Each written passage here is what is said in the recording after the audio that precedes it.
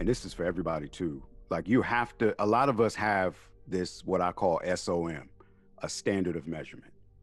And that standard of measurement is we're looking at somebody else, but we're looking at them where they are. And we don't see how they got to where they are. So we all need to reframe our standard of measurement.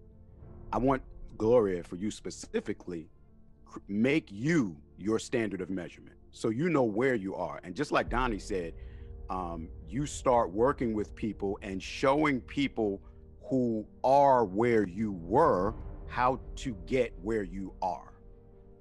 I'm gonna say that again because I think I've got to make sure I said it right, Donnie. Work with people who are where you were so you can coach them on how to get to where you are. And as you're going to where you're getting, then you can guide them to get to where you're going.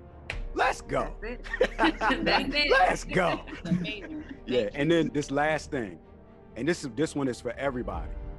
Start digging with your hands if you don't have a shovel.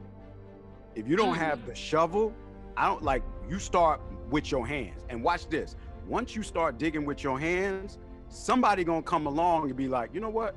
I see you working hard. I see you getting it in. You know what? Here's a shovel. And they're gonna give you this little shovel, small shovel. And then you're gonna keep on digging. And then somebody else Donnie just said it in the story. She was ticked off with her job. She was ready to blow the whole building up. She was done messing around with these people. She gave them the 2-day notice and she just started digging with her hands. And now she got a shovel. Now she got a bulldozer.